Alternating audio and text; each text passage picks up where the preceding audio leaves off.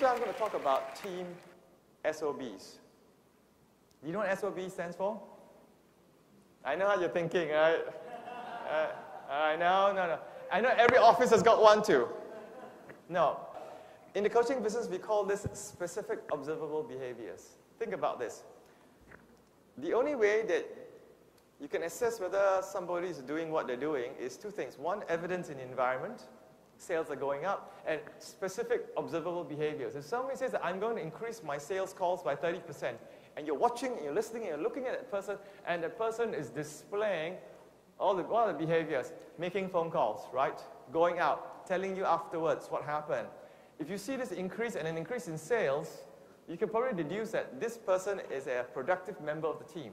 So instead of looking at opinion, accepting intentions, I really encourage you to take a look at SOBs, specific observable behaviors. Now, when we challenge people on our team that they are not doing the right SOBs, guess what? They will accept it more than we challenge them and said that you're lazy, you're stupid. So how many of you think you want to go back now and now start looking at your people's SOBs, specific observable behaviors? Because I like to encourage you to catch your people doing things right. Yes, go about and try and catch them doing. Most of the time we go around trying to catch people doing things wrong.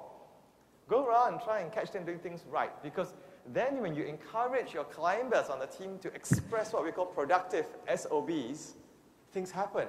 The goal is reached. So it doesn't matter whether you're climbing the mountain or whether you're in the workplace, the same principles apply in getting a particular result.